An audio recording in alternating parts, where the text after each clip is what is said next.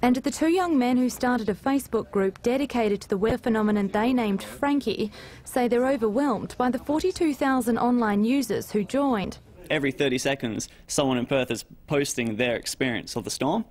It's kind of like brought everyone together in a weird kind of way. They've even begun designing T-shirts you can buy online as a permanent memento of the great storm.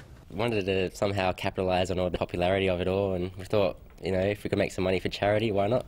Eleanor Kane, 10 News.